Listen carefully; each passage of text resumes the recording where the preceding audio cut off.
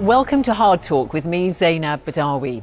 It's exactly a year since a historic power-sharing agreement was signed between the civilians and military in Sudan after the fall of President Bashir. My guest in this exclusive interview is the civilian Prime Minister Abdalla Hamdok. The world celebrated with the Sudanese people after the successful revolution. But has that euphoria now given way to harsh realities and unfulfilled expectations?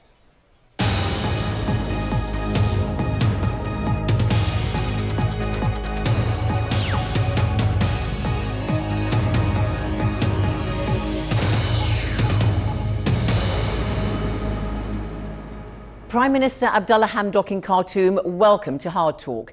The euphoria at the removal of President Omar al-Bashir, how far is that really now a long, distant memory?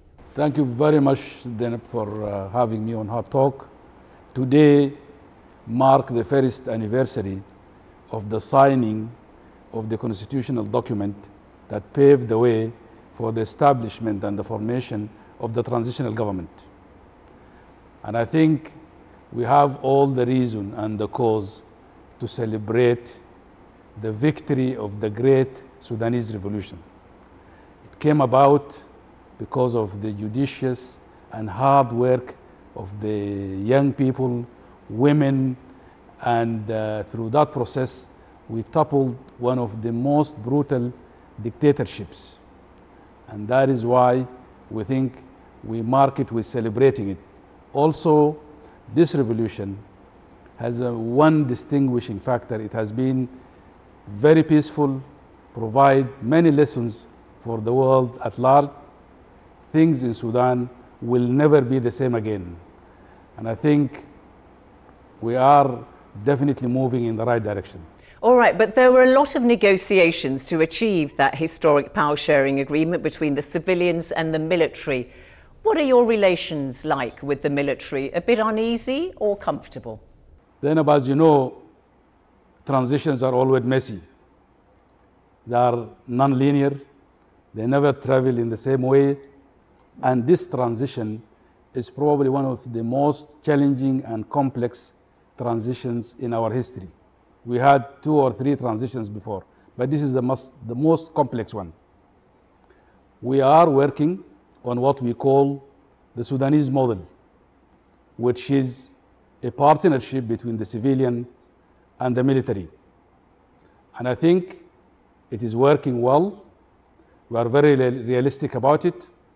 There are some challenges and problems and all that, but by and large, we are making headways and we are working within that confinement and within that partnership in an excellent fashion, addressing all the challenges that are facing us together. But obviously not everybody is happy. In March, you survived an assassination attempt when the convoy you were travelling in was nearly blown up.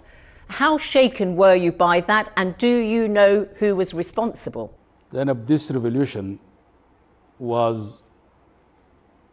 came about because of the huge sacrifice of our young people, of the entire nation. We lost so many lives. We have martyrs in this process. So my life is not much expensive to the cause of the nation. I took that as part of the contribution we are making to our nation. Yes, we started the process long back of addressing and having an investigation on that assassination attempt. It is, of course, we know so well, coming from the operatives of the former dictatorship. We've arrested some people, and the investigation is continuing. We're getting some support and help from outside. COVID also derailed this process a little bit, but we are working on that, and I think this will never derail us from continuing and working forward in the interest of our people. You have, as part of your reforms, removed a series of controversial laws that had been introduced by the former Islamist regime of Omar al-Bashir. Public order laws relating to women's freedoms, to apostasy and so on. A Sudanese legal expert, Wael Ali Said, says Sudan still has more work to abolish Bashir-era restrictions on personal freedoms and adopt international treaties and standards on the respect for human human and civil rights. You've got a lot more to do, haven't you, to try to Absolutely. undo what the regime did? This is a 30 years of legacy. You cannot undo it overnight. We believe strongly we are moving in the right direction. We started by repealing those repressive laws. We went even further to repeal all the laws that restricting religious freedom, human rights, and all this. We think we are moving in the right direction, but the road is a long road, and we are determined to get there. But you've got to strike the right balance, haven't you, Prime Minister? There are a lot of conservative elements in Sudan, many who supported the Islamism of Omar al-Bashir. And the National Congress Party, Bashir's former ruling party, says that there is now a battle between the secularists and Islam in Sudan, and it's urging their supporters to go out on the streets. You've got a big problem on your hands. Not really. Actually, we believe the real struggle that is our people are facing is the struggle for creating a better Sudan, Sudan that respects its people, its human rights, Sudan that is working on building a better economy, a better place to live in. I don't think our battle today is about religion. The Sudanese people has always been religious. They have always respected their religion and all that. But the real struggle for the people is on the economic front, on bringing peace to our people and all that. There are so many elements of the former regime want to push us in that direction, but our people understand this very well and know it so well, and nobody can push us in that direction.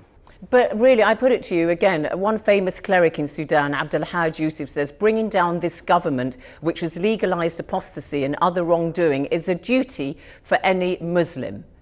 You're now allowing the sale of alcohol again in the Sudan. That's upsetting a lot of people. You've got to tread very carefully. Zeinab, these are the distraction issues. We are not bothered with that. Abdalla and his likes, these are a small minority. You can see the number of demonstrations that they call during the last few weeks, and so the Sudanese people have come of age. They know so well what are their real battles and what are their real problems and challenges. So this is not taking us anywhere in that direction. All right, well, look, as we said, a year after the revolution, but life is still tough for the Sudanese. The biggest headache you've got is the economy. Consumer prices, inflation is about 136%. Your external debt is about $60 billion. 60 million Sudanese are living in poverty, food insecurity. 40% of youth are unemployed. What are you doing to try to solve all this? When you came into office, you said, I think with the right vision, with the right policies, we will be able to address the economic crisis. How much progress have you made? You see, Zeinab, we have inherited a very serious 30 years of bad legacy. As you rightly put it, collapsing economy on all fronts, all the statistics you've made, poverty, tax issues, institutions almost collapsing banking sector and all that. But this year provided us an opportunity for reflection, and we have put in place policies and programs that will help us address all these ills. We certainly moving in the right direction. We negotiated with the IMF a very ambitious program that will pave the way for addressing the structural imbalances of the economy, reforming the banking sector, certainly reforming the tax, addressing all the imbalances, whether it is budget deficit or trade or balance of payment and all that. We are moving in this respect in the right direction. We know things are yet for our people to improve, yet our people to reap the benefit of this great revolution. But I confidently believe we are moving in the right direction. But one big mystery, which everybody's wondering about, is how can you try to implement these economic reforms when you change your captain mid-ship? The finance minister, Ibrahim al-Badawi, was among 7 or 8 key cabinet ministers who was removed from office in July. Why did you do that? You know, the reshuffle we did in July, it was motivated by 3 factors. Number one, this is a government that listens to the people, to the public.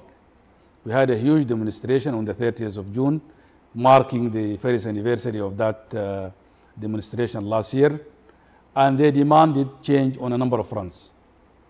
The second reason is about teamwork. We would like to have ministers that will be working in a perfect teamwork within the cabinet, with the political front and all that. But most importantly, it is also dictated by performance.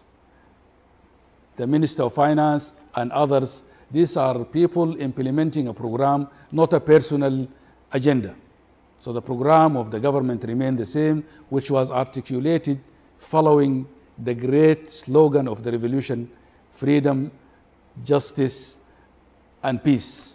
Okay, we've only got interim replacements at the moment, particularly in the finance ministry. We've got a senior finance ministry official in charge. When are you going to nominate new ministers?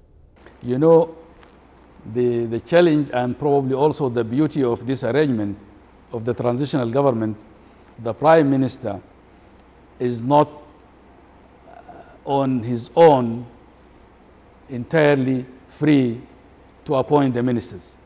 We have, according to the constitutional document, embarked on a consultation process with the forces of freedom and change, which is the leader of this change. All right, you refer to the FFC, which is the Forces for Freedom and Change, which is the umbrella coalition group of the civilian forces who were behind the revolution to remove Omar al-Bashir. All right, but one major financial impediment which has hampered Sudan's economic recovery and reconstruction is the fact that it still remains on the list of the US list of states that sponsor terrorism. The US Secretary of State Mike Pompeo said late in July he wants to remove Sudan from this list. He says it's a historic opportunity in its civilian transition and that this is something that may happen in the very, very near term. How soon? Do you know? We hope, and we had hoped that this would have been lifted long back. You know, it is one of the major impediments and hurdles and challenges for us, is Sudan being or facing the state-sponsored terrorism list. We have been working with the US government for a while now. We think we are getting closer to a conclusion on this. Delisting Sudan is a game changer. If we get out of that list, this will open the country for investment, will reintegrate Sudan in the international financial institutions. You know, today, we are almost cut off from the financial institutions. We have very limited correspondence banks. We certainly were punished because of this. We could not benefit from any assistance that has been given as grants to fight COVID-19, which we are suffering from like the rest of the world. So it compounded our problems, which is already in a bad state. We hope that with our friends in the US government, various departments, and certainly I very much appreciate the statement by Secretary Pompeo on reaching a conclusion on this file sooner rather than later. As you mentioned, Sudan actually is one of the countries in Africa which has been worst affected by COVID-19, around 14,000 cases and about 800 deaths. So, as you say quite rightly, that has been a huge problem and exacerbated your economic situation. But apart from the economy, you've also got to meet the challenge of justice in Sudan. And I'll tell you what the Human Rights Watch East Africa Director, Jehan Henry, said in June. She said, 1 year on, victims of the bloody crackdowns have heard many promises but are yet to see any form of accountability. Failure to deliver risks betraying protesters' sacrifices and demands. We saw close on 100 people losing their lives initially in the revolution, another 120 in June when protesters took to the streets, and they need justice and accountability for those who committed these killings. Certainly, we regret all the loss of life. We are working very hard in addressing this. But also, when we came, we made a very serious undertaking and commitment that we would like to work towards establishing a judiciary system that is credible, independent of any political interference. And that will take a while. We started this process, As you know so well, the way we went a long way in addressing this by trying some of the perpetrators, the teacher, the martyr who was killed in the east of Sudan, but also we tried the former president himself, and he's behind bars. We are working on this, but again, COVID-19 derailed us for a while. But there are more than 11 court cases in the pipeline, and we are very certain and determined that they will be tried, and the perpetrators will be brought to justice. We have established, as you know, an investigation committee headed by one of our very respectful lawyers. They are doing their work. They continue to report to us on their progress. Okay. But again, we do not want to be seen and definitely not want to interfere in the work of an independent investigation committee. We hope they will finish their investigation soon, and that will pave the way for any trials and bringing those who committed these crimes to justice.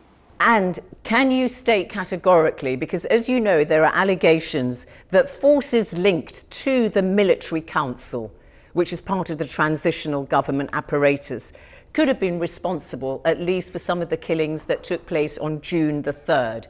You will pursue the perpetrators regardless of where they are, even if they are within your structures of power today? I do not want to pass any judgment on the issue of the independent investigation, but certainly we are saying it categorically that anybody who is found to be implicated on those crimes will be brought to justice. There is no also related to the issue of justice is obviously the conflict in regions of Sudan like Darfur, and there are still outstanding claims of justice that must be addressed. But there's also great concern about a resurgence of violence. And I tell you what, the UN Office for the Coordination of Humanitarian Affairs has said, the escalation of violence in different parts of the Darfur region is leading to increased displacement, compromising the agricultural season, causing the loss of lives and livelihoods, and driving growing humanitarian needs. What is your government doing to try to ensure that violence doesn't return in a major way to conflict-ridden areas of Sudan like Darfur? Certainly, again, we regret any loss of life during this period. But the reason that we have this resurgence in the conflict, the ethnic conflict in Darfur and few other places in the country, like in Port Sudan, Kassala, and Kadugli, these are by and large the legacy of the former regime, which is incited ethnic groups against each other. These groups have been living together in harmony for centuries. But the former regime, citing them for survival, and therefore genocide is a case in point. Since we came, we started addressing this issue, and certainly we are making very serious progress. We've linked to the IDPs, the internally displaced persons, and we started a peace process in Juba with the forces of the armed struggle. We think this violence can be addressed within the broader context of the peace process that is this time is built on addressing the root causes of the conflict, looking at issues of economic and social development, marginalization, addressing issues of legal compensation, claims and all that, addressing transitional justice. And we are working on all this. Because you absolutely have to. You refer to the peace process in Juba, the capital of neighbouring South Sudan, because political marginalisation, I just tell you what one Sudanese journalist, Zeinab Mohammed Saleh, writes about how such groups, such as the people of Darfur, have faced discrimination and marginalisation and are often described in derogatory terms. Just in a word, you absolutely say that they will be included in the power apparatus of Sudan. The marginalization of these groups will end. Absolutely, I can categorically All right, state that. And one just very quick answer on this. People have focused a lot on the trial of Omar al-Bashir. As you say, he's behind bars. Could he be sent to the ICC, the International Criminal Court, where he's been indicted on alleged war crimes relating to Darfur? Absolutely, he could. But as you know, the ICC is a court of last resort. If we could not try him in the country, then we are very happy and certain for him to face trial anywhere in the world. But certainly we are talking, we are in good contacts with the ICC, and there is good cooperation between us. And I think once we have certain, our judiciary system is in place and it is credible, and I think we are confident that we can try all of them here. Failing this process, we have no issues in sending all the... Yes. Okay, sorry to interrupt you there, because we're running short of time, and I have a couple of more things I need to ask you. You have said that Sudan, under this new transitional government, can reassert itself and be an effective player regionally. One big problem in the region at the moment has been created by the Grand Ethiopian Renaissance Dam, which is using waters from the Blue Nile, on which both Sudan and Egypt depend for their agriculture. There has even been, according to the International Crisis Group, it says that countries could be drawn into conflict over the dam. Just state for us quite clearly what Khartoum's position is. Certainly, our position is very clear. We know that this Ethiopian Great Renaissance Dam brings so many benefits to us, to Ethiopia and all that, and we've supported it from the beginning. But we have major concerns linked to the issue of the safety of our dams and our people. We have over 20 million people living on the Blue Nile Basin. But more importantly, we have a small dam just close to the borders of Ethiopia, which is the gird is 10 times bigger than this dam. So the operation of this dam and its safety is linked to us getting information on a daily basis. So the filling and the operation of the dam make it very important that we reach a trilateral agreement between Ethiopia, Egypt, and Sudan to regulate the first filling of the dam, and to also make sure that the operation is done within the confines of the international law. We certainly Could there be a conflict, very quickly? Could there be a conflict over this? Are you worried? Our position is very clear. We do not believe and think there is any way out of this but to negotiate. So we think there is definitely room for negotiation, for reaching a settlement and an agreement, particularly now that we appreciate the leadership of the African Union under the leadership of President Ramaphosa of South Africa. And we are happy to see this motto of African solutions to African problems guide us in this process. All right, very quickly and finally, despite all the problems we've been discussing, can the people of Sudan and the world be optimistic about Sudan's future? Briefly. I am a very optimistic person. I think, yes, we can be optimistic.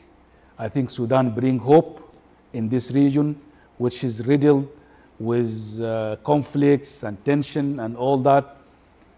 Sudan case is providing an opportunity for a success story in making.